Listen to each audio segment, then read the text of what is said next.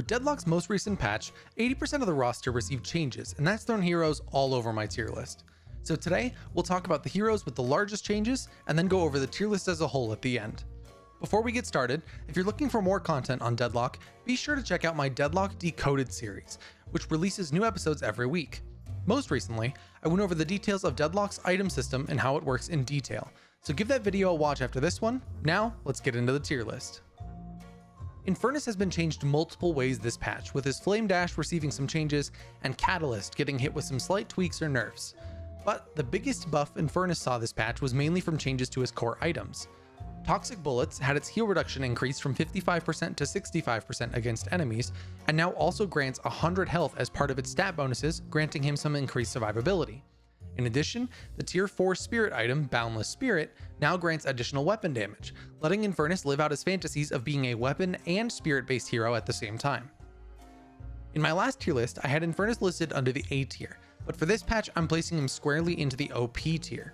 His ability to quickly apply burn to enemies and kill them while they run away gives him a strong ability to win almost every 1v1 he gets into. Match that with his ability to take jungle creeps with ease, and you'll be a top soul contender every match you play. Next, let's talk about Vindicta, who I very much underestimated in my previous list. In the most recent patch, Vindicta only received a couple changes, with the two most prominent being reversals on buffs she received previously, with both being aimed at her stake and her crow familiar abilities. That's because she was already strong enough without those two buffs and can easily still take over games when played effectively. Her ability to execute enemies and build a soul lead with her ultimate allows her to catch up quickly even if she's had a rough early game. In addition, she can help her team dramatically by just landing a stake on multiple enemies during team fights, allowing her team to capitalize really easily. For those reasons, I'm moving Vindicta out of the B tier and into the A tier of my list. While she may deserve an even higher spot, I'm waiting to see how she fares this patch before potentially moving her into the S tier. Now, Viscous is a weird hero in Deadlock, because he keeps getting buffed, and then nerfed, and then buffed again, and then nerfed again. This patch, Viscous has received some drastic changes by receiving a new alternate fire and a ton of balance tweaks across his abilities. Then, as of the September 1st patch, many of those changes had been reverted or nerfed because of the strength of Viscous.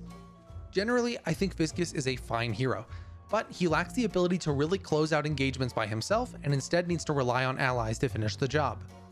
Because of Viscous' strange playstyle and the lack of impact in the majority of games, I'm going to be lowering Viscous from the A tier to the C tier of my list, as I really think there are some additional tweaks needed before he becomes super viable. Warden is another hero I relatively neglected in my previous list. In the August 29th patch, Warden received a movement speed and a fire rate nerf, but I don't think they really affect his bread and butter areas of the match. When a Warden shows up in a team fight, he'll lock enemies down, sap their health, and just absolutely ruin their day. And as long as you aren't caught out while winding up your ultimate, you have very few downsides in the late game. With all of that in mind, I'm moving Warden up a tier from A to S. Now, Haze can easily stomp in lower MMR matches, but the more you play against her, the more you realize that she isn't as impactful as she once was. In the early game, all you need to do is focus on denying her souls, and she won't be able to hurt you or your team for quite some time. Her biggest strength right now is being able to build Silencer on her ultimate and jump into the middle of an enemy team, but past that, she doesn't bring a ton of value to fights.